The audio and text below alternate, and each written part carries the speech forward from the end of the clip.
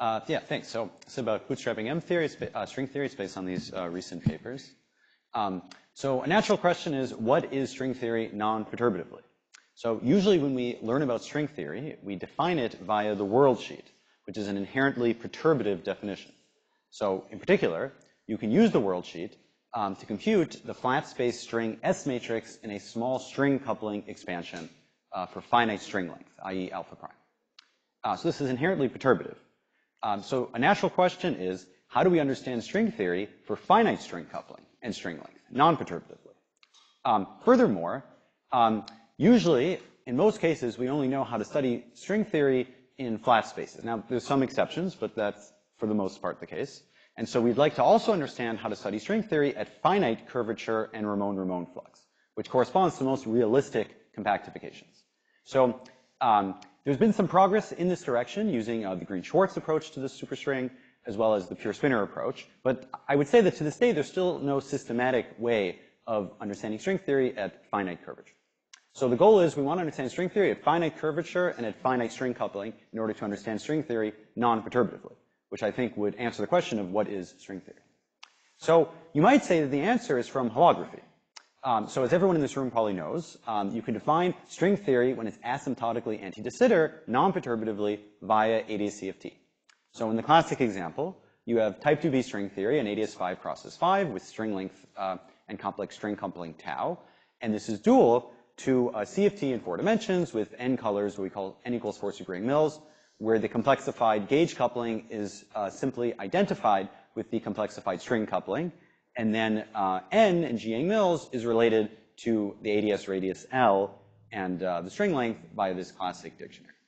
And so one thing we can immediately see from this dictionary is that when n is very big, the string length is small, which means that we then have a good low energy description from ADS5 crosses 5 supergravity.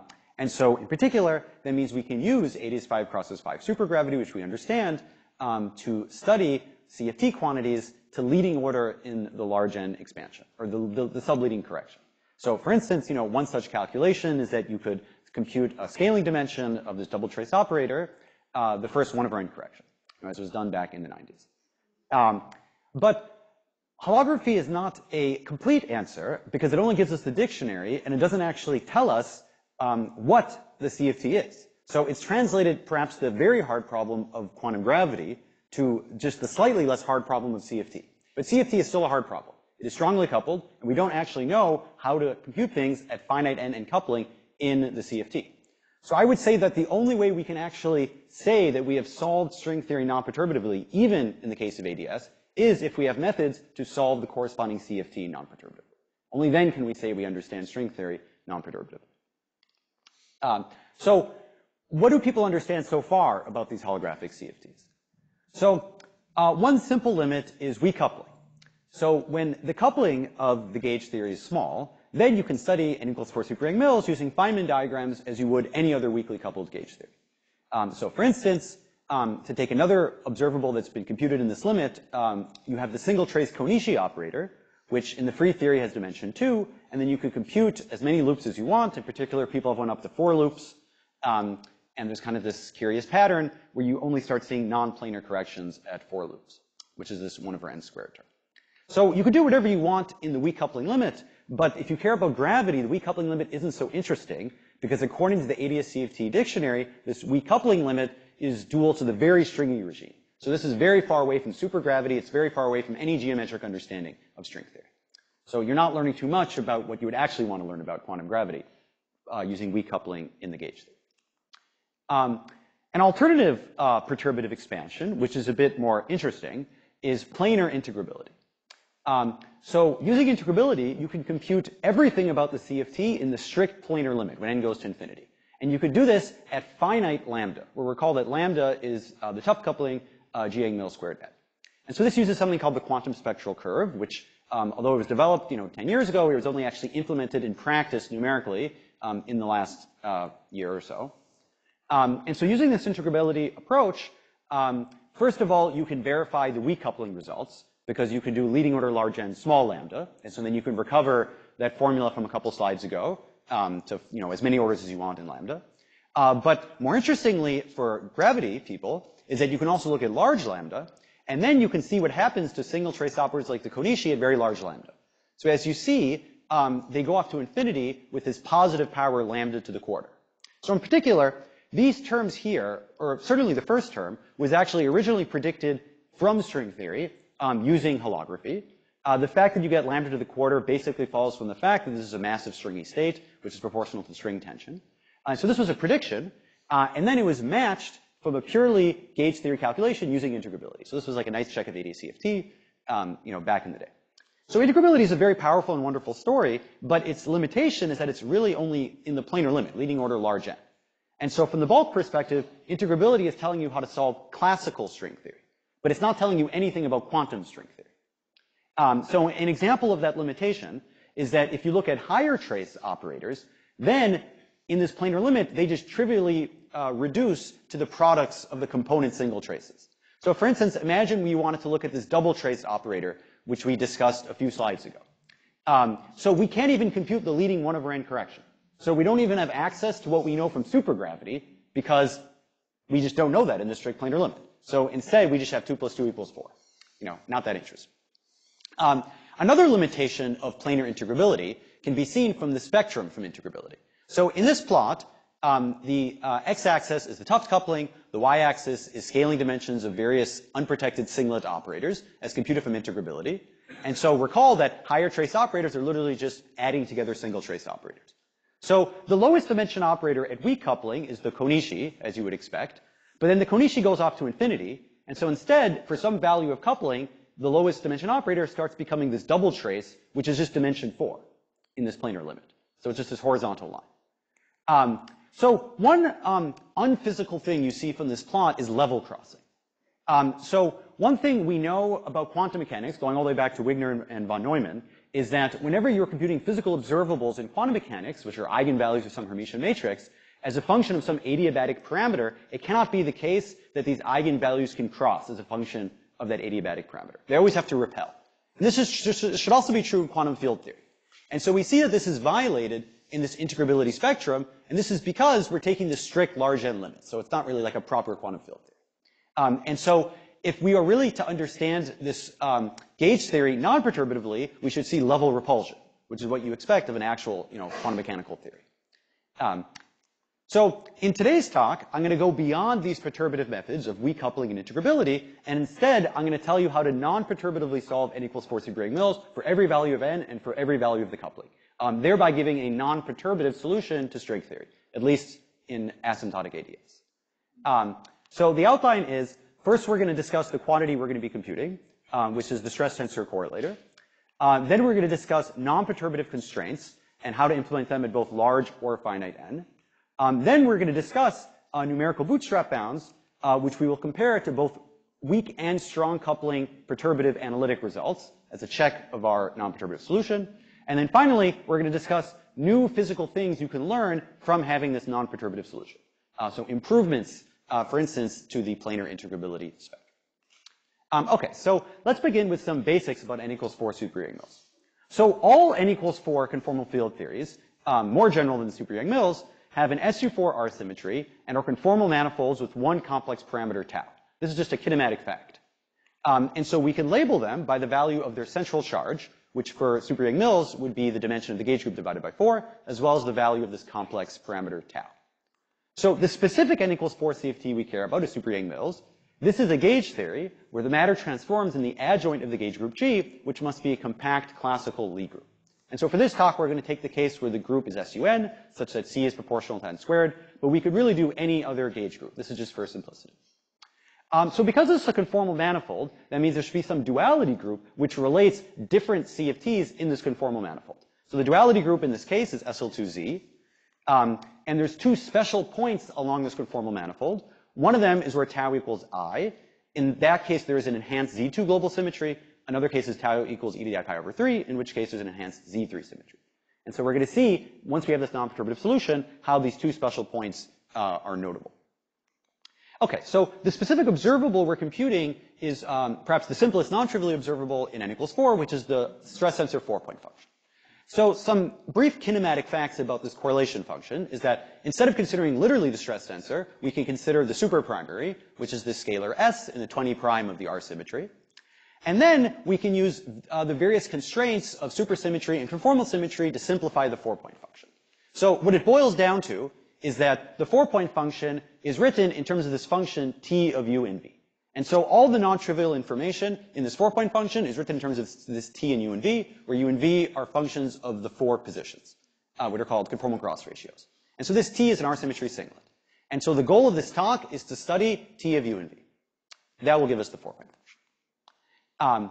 And so by studying t of u and v, we've already satisfied all the kinematic constraints of supersymmetry. So now, as in any 4-point function in a CFT, we can take the OPE twice in order to expand it in conformal blocks. So here's the conformal block expansion of the 4-point function, is written in terms of t. So there's two kinds of multiplets that appear. We have short multiplets, which are completely trivial in the sense that their scaling dimensions are fixed, and even their OPE coefficients are also fixed in terms of this central charge c. So they're just linear in terms of 1 over c. And so we can just sum them up into some exact function once and for all, and we never have to think about them again. All the non-trivial information is the long multiplets, which is what we show in this sum here. And so both the scaling dimensions, delta, as well as the OP coefficients, lambda, are unknowns. So this is where all the dynamical information in the 4-point function hides. So if you want to study the 4-point function, your goal is to compute the scaling dimensions and OP coefficients of these long multiplets, which for this 4-point function are all singlets of the R symmetry. And so that's going to be the goal of today's talk, is to compute the CFT data, delta, and lambda. Okay, so how are we going to go about computing this non-perturbatively? So let's review the non-perturbative constraints that we have access to. So first of all, we have crossing symmetry. And this is just the fact that in a Euclidean CFT, you can rearrange these operators and it shouldn't matter. So first of all, let's impose this in a large N expansion. So we learned how to do this from the classic paper of HPPS, I guess done here in Santa Barbara 15 years ago.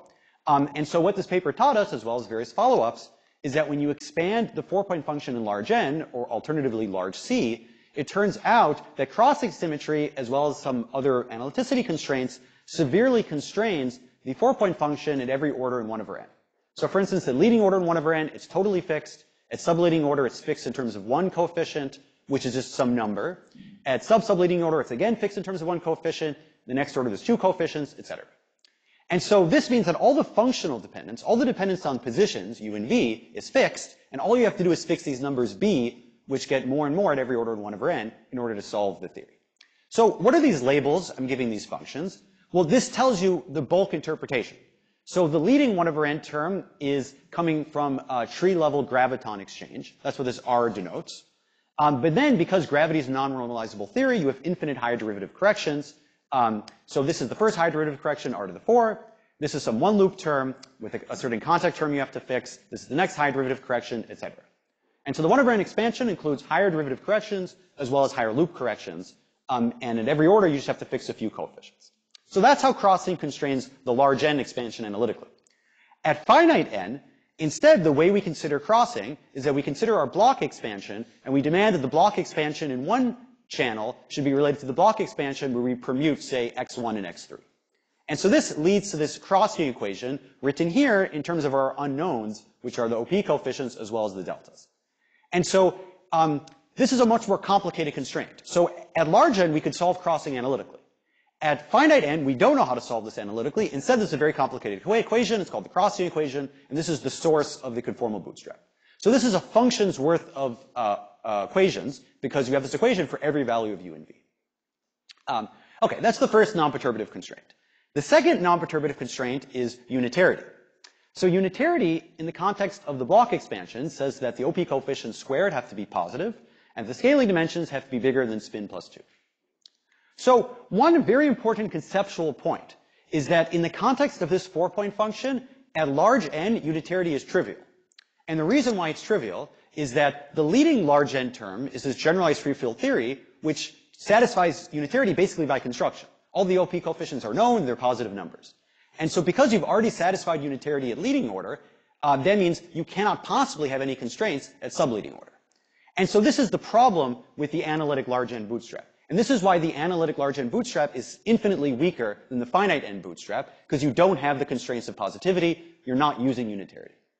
For the finite n bootstrap, in contrast, you can non-trivially impose that the OP coefficient squared are positive. And as a result, that means that you can now think of this equation as an infinite sum of vectors, which are these f's, times positive numbers, which are the lambda squareds, must equal 0. And so you can think of this as some linear algebra problem. It's an infinite problem. You have to do some kind of truncation. After truncating it, you basically have some finite list of constraints, and then you can use the numerical bootstrap algorithm, which I won't go into detail, to then compute bounds on the CFD data that's showing up in this set of linear constraints. So the only detail about this algorithm you should know is that the bounds get better and better as you increase your truncation size of the infinite set of equations. So the full cross-state equations you have for every value of u and v, but in order to implement this in practice on a computer, you have to sample a finite set of this infinite vector space of u and v. In practice, we do basically a Taylor expansion in u and v, and so we're going to parameterize that finite set by this capital lambda. And so as lambda gets bigger, the bounds monotonically improve. And this is the sense in which bootstrap bounds are rigorous. So they don't oscillate, they just always get better. And so another conceptual point I want to emphasize is that the numerical bootstrap bounds coming from this finite n bootstrap can be more constraining than the analytic bootstrap, even when you're looking at large values of n. Because as long as n is not strictly infinite, you still have the constraints of unitarity. And that's why finite n numerical bootstrap is infinitely more powerful than what Polchinski did here in Santa Barbara 15 years ago. Okay, so the last non-perturbative constraint we're going to consider is supersymmetric localization. So first of all, kinematically you can show that if you have the sphere free energy deformed by a mass, which couples to the hypermultiplet, then by taking derivatives of this mass and setting the mass to 0, you get an integral of the 4-point function over the sphere. Why is that? That's because the mass couples to the stress tensor multiplet, and so it acts as a source. And so all you're doing is taking derivatives of a source, and that gives you integrals of the operator that couples to that source. And so there's two such integrated constraints you can consider. This is an exact non-perturbative equation. And you'll see why it's useful because, as I'll show you in the next slide, we know how to compute the left-hand side non-perturbative. But before we talk about the left-hand side, these are just two new constraints. And so we can apply them at large n to fix two of those unknown coefficients b at every order in 1 over n. Alternatively, we could apply it at finite n just to add two additional constraints to our infinite set of linear constraints. So we have infinite linear constraints from crossing, and then we'll have two more constraints from these two localization integrated constraints. Okay, so how do we compute the left-hand side? So it was taught to us by Pestun back in 2008 that you can simplify the free energy, which naively is some infinite dimensional path integral, in terms of a rank G dimensional matrix model integral, where G is the dimension of the gauge group. So in particular, for G equals SUN, the explicit formula you have for the massive form partition function is as follows. So as you see, it's n minus 1 integrals for the number of Cartans. Then you have some classical term, you have some one-loop term, and then you have a term which takes into account instantons. So all the theta dependence is in the instantons, everything else only depends on G angles via this classical term. For small values of n, you can just do these integrals numerically. So you take 4 derivatives of mass, set mass to 0, and just do a numerical integral, and that's fine. But eventually, as you know, students of quantum gravity, we want to understand large n. And so once n's getting to be 10 or 20, of course, we can't do 19 integrals. And so that's why we want to have some kind of nice computable formula for any value of n. And that's what I'm going to describe in the next few slides. So first of all, why is this calculation possible? The reason why it's possible is that when the mass is 0, actually the matrix model becomes trivial. It's just a free Gaussian matrix model. And so this means that, in principle, taking derivatives of mass and setting mass to 0 means you're just computing expectation values of some operator in a free theory. And so there should be some way this should be possible, even though the operator itself might be super complicated. So if you ignore the instantons, then the operator is actually simple enough that you can actually do the calculation exactly using this method of orthogonal polynomials. And so this is what I did in my paper from 5 years ago. And so this is the answer you get, for instance, for the 2-mass derivative case. So for the 2-mass derivative case, you've simplified n minus 1 integrals into just one integral. So there's just a single integral over this auxiliary variable. And the integrand depends on these Laguerre polynomials with some sum over n. Similarly, the 4-mass derivative case for any value of n can be written in terms of 2 auxiliary integrals. So if we didn't have the instantons, the answer would just be these exact analytic formulas. But we do have instantons. Luckily enough, though, we know what the integrand is for the instantons, because this was taught to us by Nekrasov. So in particular, you can think of this instanton contribution. You can write it in terms of every instanton sector, which is labeled by k, where the meaningfulness of k is that it comes with this e to the 2 pi I k tau factor. And then these zk's are known functions. So first of all, at large n, using the explicit expressions of these functions in these papers, we showed how to compute these mass derivatives to any order in 1 over n. So for instance, for the 2-mass derivative case, here's the first few terms. They're all written in terms of these non-holomorphic Eisenstein series, which takes into account all infinite instanton contributions. We know it to all orders. They're all Eisensteins. Similarly, for the 4-mass derivative case, you can also expand it in terms of non-holomorphic Eisensteins, as well as some other modular invariant, which we call a generalized Eisenstein series. These modular invariants, the reason why you have them is because this observable is an SL2Z invariant under the duality. So that's why you expect, these kinds of functions, although it could have been another modular invariant function. It wasn't obvious that it would be these non-holomorphic Eisensteins. Okay, so we have this analytic expansion to any order in 1 over n, but we certainly don't have an analytic answer for finite n for these instantons, because that would be super, super complicated. Now, I actually should comment that for one of these mass derivatives, in fact, Michael Green, Daniel Dirogoni, and Kankao Wen did actually find an exact analytic formula. But for the 4-mass derivative case, we were not able to find it. Instead, though, we're going to use a trick in order to get the answer in practice for any value of n and tau. And so here's the trick. So first of all, let's look at what these Eisenstein series look like explicitly. So they have 2 non-instanton terms, and then they have infinite instanton terms. And so clearly, you can't use these holomorphic Eisensteins to approximate weak coupling, because at weak coupling, GA Mills is going to 0, and these non-instanton terms would clearly diverge. And so that means clearly this large n finite tau expansion can't work in the weak coupling regime, because these terms are just going to be diverging. On the other hand, though, if you look at these instanton terms, they depend on GA Mills via this Bessel function, and this thing converges exponentially fast. And so if you're only looking within the fundamental domain of SL2Z, then all these instanton terms are super well converged. So it seems like the problem is the perturbative terms. The instanton terms are great. And so what we do in practice then is for the non-instanton terms, we just use this exact expression, which we computed using orthogonal polynomials. And then for the instanton terms, we just only look at the instanton part of the large n expansion. And so by combining both, this ends up giving an extremely accurate expression for every single value of n in coupling within the fundamental domain. And so to demonstrate this fact, here on these plots, I compare an exact evaluation of these mass derivatives, say for n equals 2, which would be like the case where this approximation would be the absolute worst. And I compare this to this combined large n finite n from the previous slide, and as you see, it's extremely accurate. So here, this is going all the way from the free theory to the strong coupling point, tau equals I. They're basically indistinguishable. Here, the y-axis is way more zoomed in. Nonetheless, still, they're basically indistinguishable. And so hopefully this should convince you that we have a practical approach of computing this localization input for any value of n and tau. And so this is one of the main progresses relative to our numerical bootstrap paper from 2 years ago. Okay. So now let's combine all our non-perturbative constraints in order to solve the theory. So in particular, we're combining unitarity, crossing symmetry, and localization. And so it was shown how to do this in practice in the paper from a couple years ago. So in particular, n is inputted via the value of c, which showed up in those short contributions. Tau, which is a single complex parameter, is put in by the 2 localization inputs.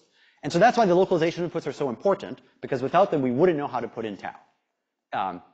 And then finally, we impose both the crossing symmetry as well as the localization inputs as linear constraints. We have infinitely many of them. And the bounds would prove monotonically with the truncation size parameterized by this capital lambda. So in the 2021 paper, we could only do this algorithm for low values of n, because back then, we just had to do the n-1 integrals by brute force. So the novelty of the new paper from a few months ago is that now we figured out how to do the localization inputs for any value of n. And so now we can really study the theory for any n and for any coupling. Okay, so now let's just show the results from this algorithm. So first, here are some plots from the paper from a couple years ago. So this is for a low value of n equals 2. And on the x-axis of these plots, we have the coupling. The theta dependence is very weak in this plot, so we don't really show it. And on the y-axis, we have the lowest dimension unprotected operator. So at weak coupling, this is what we would call the Konishi. And so the nice thing about these plots is that, first of all, within the weak coupling regime, we can compare to these analytic weak coupling predictions. And as you see, they saturate the upper bound very precisely for an enormous range. I mean, naively, you would have thought this is an asymptotic expansion. It would only work over here. In fact, it works all the way up until over there. And so this gives us, some pretty good confidence that, in fact, this upper bound is corresponding to the physical theory. And after all, oftentimes in the Bootstrap, physical theories show up right on the boundary. That was the case in the Ising model, for instance. On the right-hand plot, we focus on the regime going from tau equals I to tau to e to the I pi over 3, and this kind of demonstrates that this value of e to the I pi over 3, which is the special Z3 point, seems to be the maximum for this lowest dimension operator. Another thing we learned from this plot is that you can compare this improved bootstrap bound to the older bootstrap bound by Rastelli et al. From 10 years ago, which did not use localization. So that's just a horizontal line, because it does not depend on the coupling. And notice that the improved bound never coincides with the old bound for any value of the coupling. So, I think some people thought maybe 10 years ago that perhaps these old bounds, for some special value of tau were corresponding to super Yang-Mills. Now we know that they do not. And so you could ask, well, okay, so what is corresponding to this old bound? And so I had a paper with Fernando Alday from last year where we showed some evidence that there's this exotic pure ADS5 supergravity theory, which is basically ADS5 except with no KK modes except for the graviton. And we showed some evidence that that is probably what is saturating this bound. But I won't discuss that more because it's not the main subject of the talk. We could similarly compute bounds on the OP coefficient of this Konishi operator. This bound is a bit more non-trivial. As you see, it goes down and then it goes up. This bound is a little bit less converged. Nonetheless, there's a pretty decent match with weak coupling in the weak coupling regime. Okay, so now let's go to the plots from the new paper, though. Plots that we can do for arbitrary n instead of just doing for n equals 2. So in this plot, the x-axis is the tuft coupling, g Yang-Mills squared n, and the y-axis, as usual, is just the lowest dimension operator. And so these different colored lines correspond to different values of n. So we start from low n down here, and we go up to large n. And the dotted line was the prediction from integrability from the 5th slide of this talk. So you might remember from that earlier slide that the integrability curve starts like the Konishi, but then becomes flat once you hit 4 because it becomes the double trace. And so as you see, our non-perturbative bound, which we think corresponds to n equals 4 super Yang-Mills, is gradually approximating this exact value which is known at infinite n, as n gets bigger and bigger. And so this is kind of a nice consistency check, and it shows how we're recovering these integrability results from our non-perturbative solution. And so one could imagine that as n would go to a huge number, we would just kind of exactly start matching this bound. We can also do this for the OP coefficient. In this case, there's actually no integrability result to compare to, because integrability has not been able to compute OP coefficients yet, although in principle they should be able to. But when they do, we will have this prediction to compare to. Here, n starts on top and it gets smaller and smaller. And so you can imagine as n's going to infinity, this thing would maybe become flat and then like jump up and then go like that. Okay, so let's take a slight detour to go back to the large n expansion. So recall that in the large n expansion, as Polchinski taught us, we could fix terms at every order in 1 over n in terms of a few coefficients, b's, and then we could compute these coefficients b using the localization inputs. We can compute 2 b's at every order in 1 over n. These b's are functions of tau. And so because the localization inputs are written in terms of Eisensteins, as a result the b's are written in terms of Eisensteins, and we have various consistency checks. And so at the end of the day, we can extract CFD data from this correlation function in this strong coupling limit. So this is the opposite limit of weak coupling. This is large n finite tau, very strong coupling. So for instance, the lowest dimension operator we can extract is this double trace operator. It starts at dimension 4. The first correction is just 1 over n. This is what was computed by Rastelli et al. 15 years ago. But then the next few corrections depend on tau, and these are stringy corrections. So this is the correction corresponding to the r to the 4 higher derivative term. This is the 1 loop term. This is d to the 4 r to the 4, and we can actually compute a few more. And so this is the formula we're now going to use to compare to our non-perturbative results at strong coupling. Okay, so now let's look at a value of n big enough such that we can compare to this large n strong coupling regime. So here n equals 10, and we go all the way from the free theory to the strong coupling value, tau equals I. So just as in the n equals 2 plots, you still see that in the weak coupling regime, this analytic weak coupling prediction is saturating the bound. But now we can also compare it to this brown dotted line, or purple, which is the strong coupling result. And the strong coupling result also saturates the bound in the strong coupling regime. And so we now have even more evidence that our non-perturbative solution really is corresponding to n equals 4 superioring mills, because we can compare it to both weak coupling and strong coupling predictions, and in both cases they saturate. Another physics thing we can learn from this is that we can see how level repulsion is starting to emerge. Because here on the left we have a single trace operator, on the right we have a double trace operator. With integrability, these two things would just meet at a point, which violates quantum mechanics. But now that we have a finite n solution, we see that they are repulsing. And that's basically what's happening over here as the non-perturbative solution interpolates from the double trace operator to the single trace operator. Now, of course, it would be even nicer if we could see the next few lowest operators, but that is for future talk.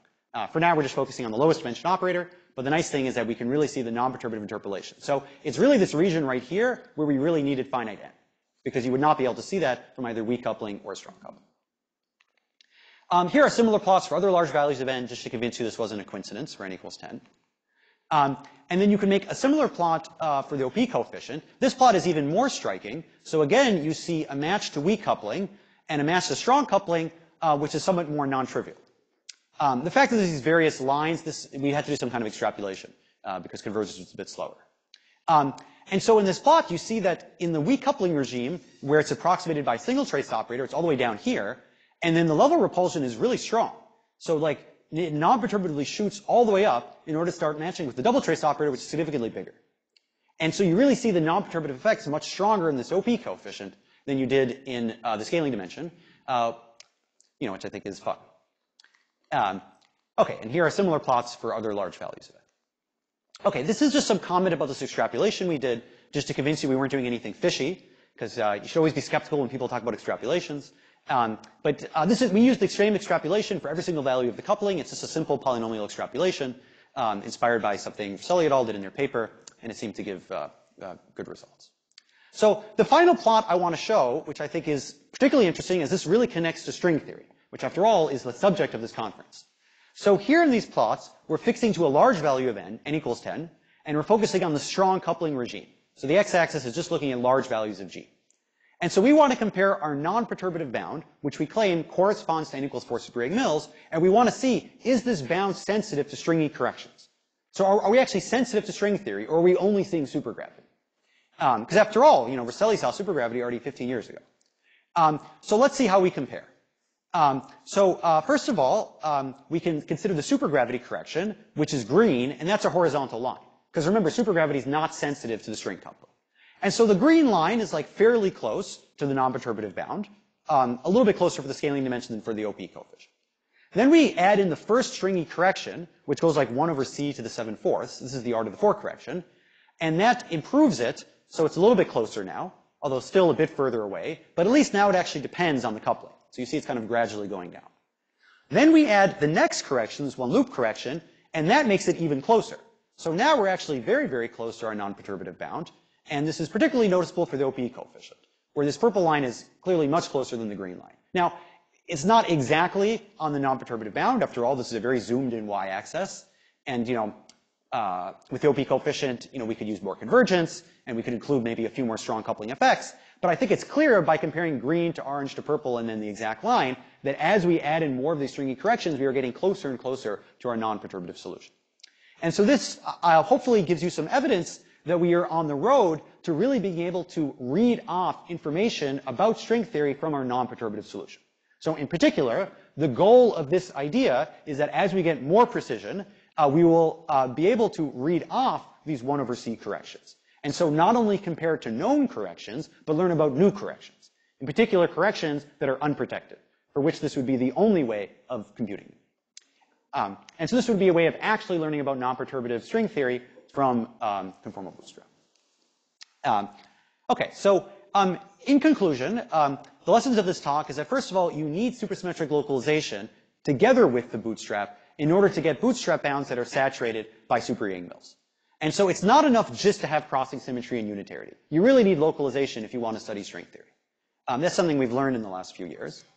The evidence that we're actually finding the physical theory is both at weak coupling and at strong coupling. So at weak coupling, we're able to compare to the single trace Konishi operator.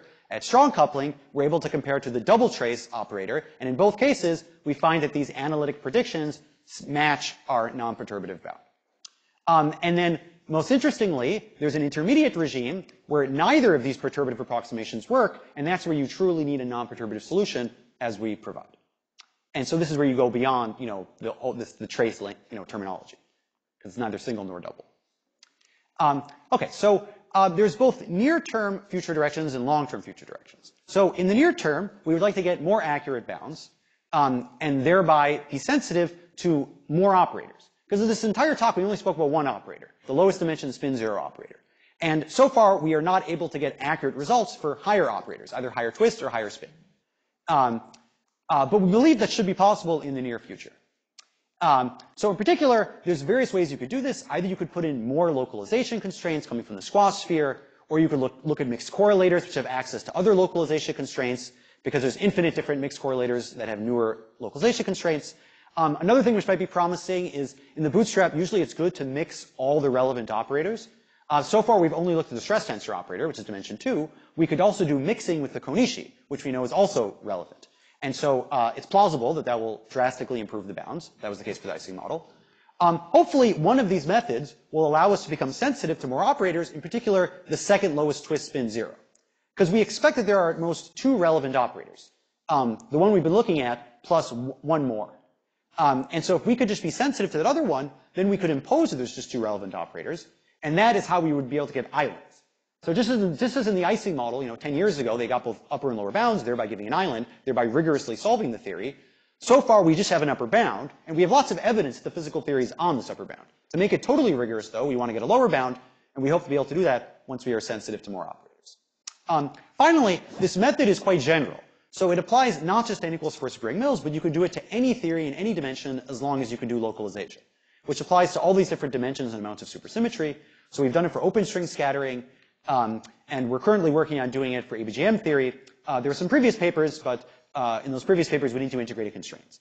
And so we're hoping to have much more powerful results. So it's nice to talk about the far future directions, though. So what is the ultimate goal of this program? So if you could truly compute many, many different operators, not just the lowest few operators, but say the lowest 100 operators non-perturbatively for any value of n and tau, what would you learn about string theory? So what do you actually learn about string theory non-perturbative? So one thing I think you could learn about is black holes.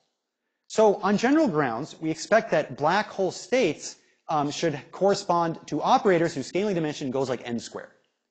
And so once n is large, you should be able to interpret these things as black holes. So there was already a very nice talk in this conference by Qiming Chang talking about how for low values of n, for these 1/16 PPS black hole states, you can try to kind of construct them explicitly. So this would be kind of connected to that program, although our black hole states would be totally unprotected. So they're not the exact same states. And so the goal is that if we could compute the 100 lowest operators, then we could study the statistics of these operators as we change the value of n and coupling. Because presumably, the statistics of operators should be very different in the weak coupling regime versus the strong coupling regime where we expect to have a gravity interpretation. And so we expect to see these statistics change and thereby learn something about quantum black holes and how they are created in the scattering of gravitons. So that's kind of a long-term goal of this program, but it might be a few years. So in conclusion, if you're interested in these topics, I'd encourage you to attend this conference in Kyoto. You can also see the previous speaker. All right, that's it.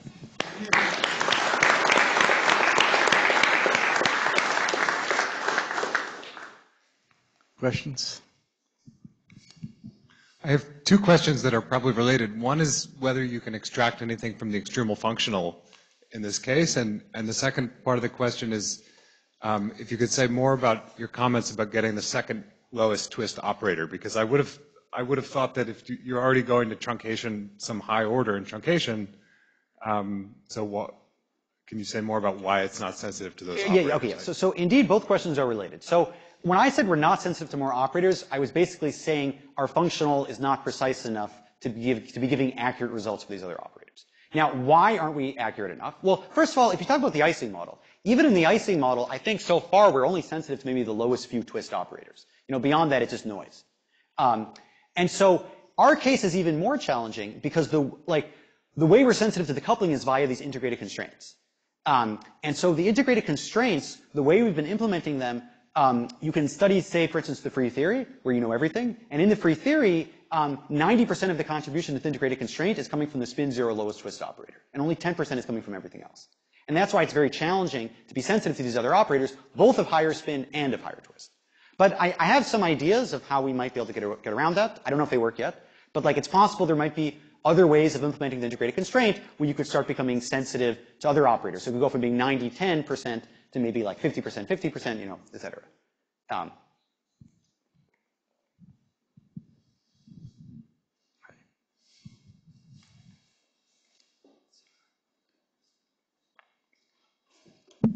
It seems that this program depends on this assumption that the bootstrap bounds are saturated by n equals 4, which seems like a very strong assumption, which in the Ising model eventually was kind of refuted. Okay, so it depends how precise you mean by saturated. So in the Ising model, when you say refuted, I think you're saying will the island shrink forever to a precise point? Yeah, so the answer is probably no. I mean, after all, the idea that just by looking at two correlation functions you could solve somehow infinite data is perhaps asking too much. On the other hand, though, like if you're an experimentalist, you know, you would say we probably solved the Ising model because we've been computed the critical exponents for like 10 digits. And so it depends what you mean by solve. You know, similarly, in the context of n equals 4 super Mills, probably it is the case that our bounds are not exactly n equals 4 super Mills. But they're pretty damn close. I mean, you know, if you look at these bounds, you know, as you see, comparing to weak coupling and strong coupling, you know, it's a pretty good match, right? And this is only so far. We expect these bounds to get better and better and better as we input, you know, more mixed correlators, you know, bigger truncation size, et cetera. And so hopefully we will, the bound will be close enough to n equals 4 super Mills that we can extract the information we care about. Also, you know, eventually we'd like to make it more rigorous by getting also lower bounds. Because then we won't have to make any assumptions of saturating anything. We can just say, like, rigorously, n equals 4 is somewhere between these upper and lower bounds, you know, similar to the islands in the Ising model.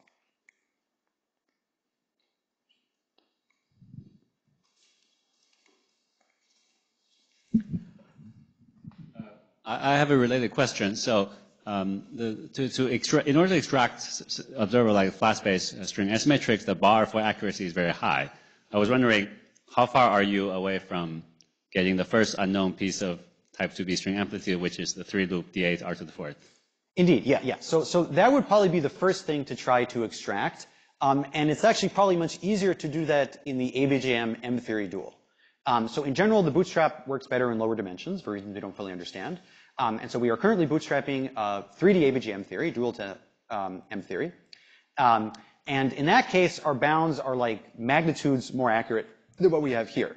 And so already I had a paper with Fernando Alday and Himanshu Raj from a couple years ago where we were comparing the previous bootstrap bounds for ABJM to, in the large N regime, to the analytic prediction. And so far we were able to be sensitive not only to tree level supergravity, which had been many years ago, but also to the one loop correction. And so that was already a step in that direction. What we're doing now, though, is like, you know, 100 times more accurate than what we did in that paper from a couple years ago, because we're now inputting these integrated constraints, which has drastically improved the accuracy.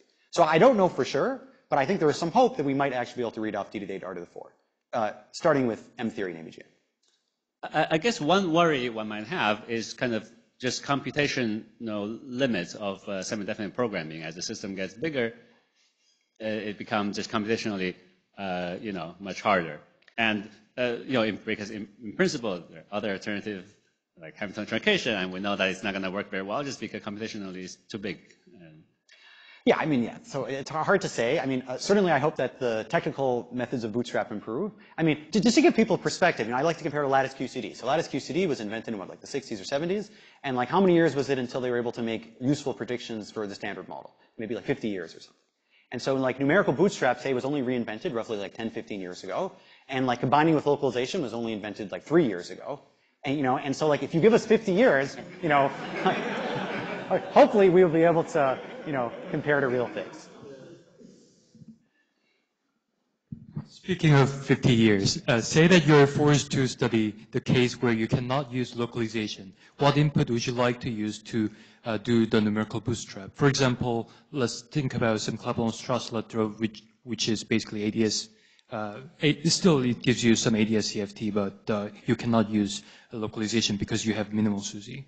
Yeah, so without localization, you would just have crossing symmetry, which at least in n equals 4 seemed to not be enough. So, I mean, in particular, if you have some kind of, okay, so I guess if it's minimal supersymmetry, then I guess you might not have a coupling you're varying, so maybe that wouldn't be an issue. So if it is an isolated CFT, there is some hope that just Bootstrap might be able to isolate it.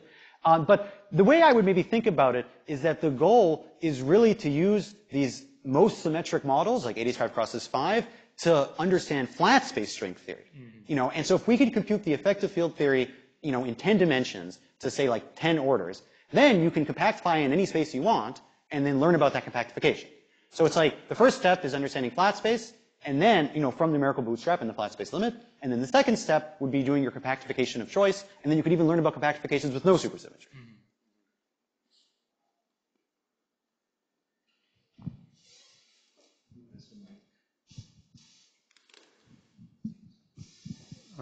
Can you comment on the physical interpretation of the growth of delta naught with G and Mills?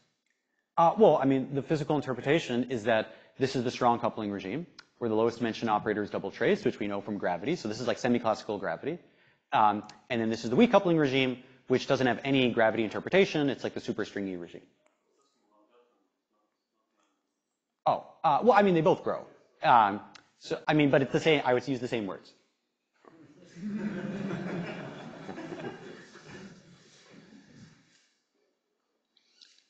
Any other question? Can you do larger values of n? Excellent question. Okay, so you found our weak spot. So actually, the bootstrap gets harder and harder as n gets bigger, which I think is related to the fact that, I mean, it's all about the integrated constraints, because of course crossing equations doesn't care about the value of n. They work for any value of n. It's integrated constraint, which seems to get more challenging as n gets bigger. I suspect that's probably because the value of the localization constraint is getting smaller as n gets bigger. And so that's why we had to do this kind of extrapolation. Thankfully, we were able to go to big enough values of n such that we could see these large n features. But we will need, you know, more convergence, more constraints to go to even bigger values of n. But hopefully we can go to big enough values of n to probe the large n regime, which I think we have, you know, because we're already matching to the strong coupling regime.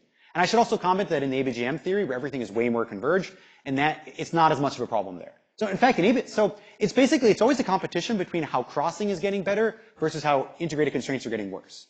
So crossing constraints actually get better as n gets bigger, whereas integrated constraints seem to get worse. And so in 4D, crossing is like converges so slowly that this is why it gets harder and harder as n gets bigger. In 3D, actually crossing converges so quickly that on the whole, everything improves as n gets bigger. And so that's why, you know, ABGM dual to M theory is probably the easier path forward.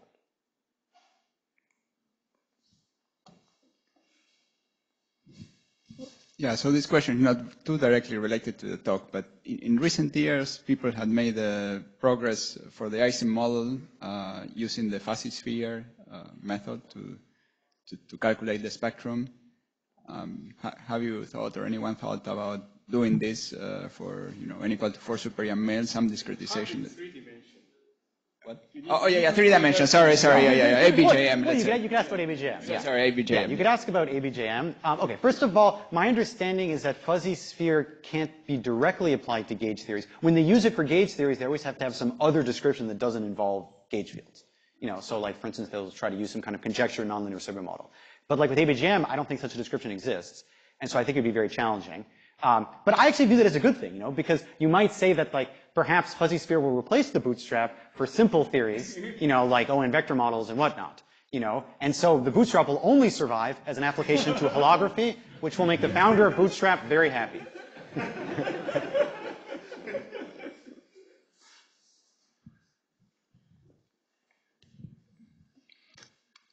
Any further questions? I have one question, actually. So you were talking about going to larger and larger n. I think we know that n equal to infinity, the bulk theory has a black hole, which is a solution of Einstein's equations.